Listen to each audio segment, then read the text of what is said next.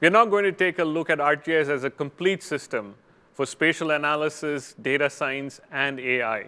ArcGIS comes with analytical methods and spatial algorithms to uncover hidden patterns, predict, and help you make the right decisions, applying scientific methodologies within familiar data science workflows and patterns.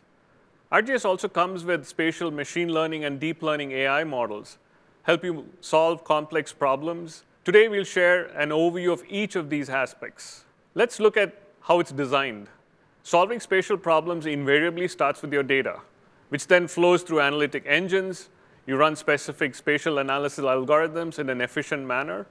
And then we have suitable experiences to find your answers quickly to help you make the right data-driven decisions. Data is at the center of everything that we do to drive better understanding and decision-making. In recent years, we've seen an explosion of data collection from IoT sensors to satellites to location-enabled devices. As users, you're integrating every type of data and format, which are then made available as ready-to-use services in the form of web maps and layers and 3D web scenes, even real-time feeds, representations of data as layers for visualization and analysis. This is bringing together the world's information in a very systematic manner, from data collection to data management to applying the right patterns for secure data access via web services, optimized for different kinds of uses, and designed for collaboration. ArcGIS has the right tools and frameworks. They're tuned for your enterprise data workflow needs. Example, you can use mobile apps like ArcGIS Field Maps or fly drones to collect data and then process them within Drone to Map or SiteScan. You can use ArcGIS Pro to model the world and its infrastructures, like utility networks, roads, parcels, and buildings. ArcGIS comes with built-in connectivity to a wide range of your data stores, tools to help you prepare your data and provide the right level of access through feature layer views, for example. And then there's data that's optimized for further visualization and analysis. This aspect is key to delivering analysis-ready data. Now, once your data is prepared and ready for analysis, Pro, Enterprise, and Online have purpose-built analytic engines. Example, we have raster analysis engines to run your deep learning models for object detection and classification. Similarly, Spark-based analysis of big vector and tabular data. Both are examples of distributed processing necessary for fast computations on massive data sets. You can then customize them by deploying your own models or custom geoprocessing functions within these engines. We built analytic experiences that are native. You could use Pro as a powerful and rich desktop experience, or web-based interactive experiences for users and analysts, or use notebooks, a very familiar experience for data scientists. We also have ArcPy and the ArcGIS API for Python, powerful APIs for developers to script and automate analytic workflows. These analytic workflows can be experienced within ArcGIS and beyond in an open and integrated manner. ArcGIS comes ready for open science, with built-in support for open libraries and frameworks. For example, recently we added support for GeoPandas and Jupyter Lab. We also have integrations with R and SAS, as you'll see later today. To increase productivity, we built a framework for you to bring your data science methodologies to ArcGIS, wherein we amplify the right tools, the experiences, and workflows, so you can stay focused on solving your complex problems. Here you see the core capabilities that you might access within your data science workflows. Now let's get started by looking into a couple of analytic engines that are available to you. This one for big data analytics. GeoAnalytics works on large vector and tabular data, often analyzing across time and space. It runs parallelized on the desktop using all the processing power available, as you see here, to get your answers quicker.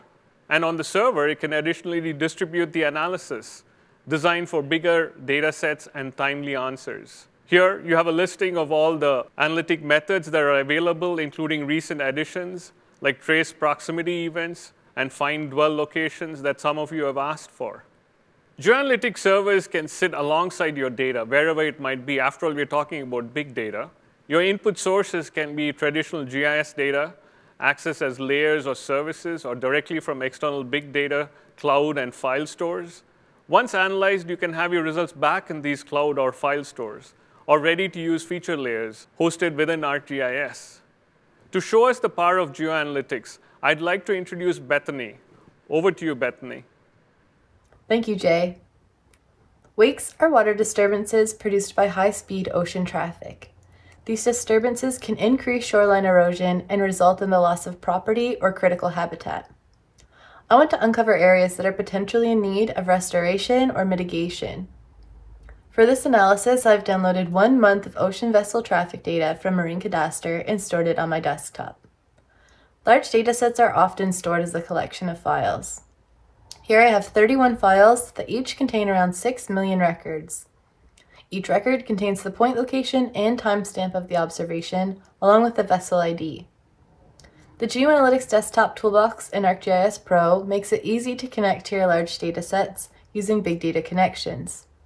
A big data connection can represent multiple files as a single dataset. The Create Big Data Connection tool automatically detects the time and location fields in my CSVs. This means I'm connecting to my data from ArcGIS Pro and enabling location and time on it in one step. This dataset represents 31 files. Using my big data connection, I'll analyze them all at once, just like any other feature layer in ArcGIS Pro. The first step in my analysis is enhancing my data with movement statistics. Using the GeoAnalytics tool Calculate Motion Statistics, I've calculated for speed and acceleration. I'm using these results to capture changes in vessel movement using the tool Reconstruct Tracks. Reconstruct Tracks ties together time-enabled features using a common identifier, like a vessel ID. The tool also enables you to split those tracks using arcade expressions. This is a powerful way to transform and understand your data on the fly. I split my tracks at locations where the change in track speed from one point to the next is greater than 2 nautical miles per hour. I've symbolized my results to visualize vessels approaching and exceeding a speed of 8 knots. For example, near Florida and the Bahamas, we can identify problematic nearshore traffic.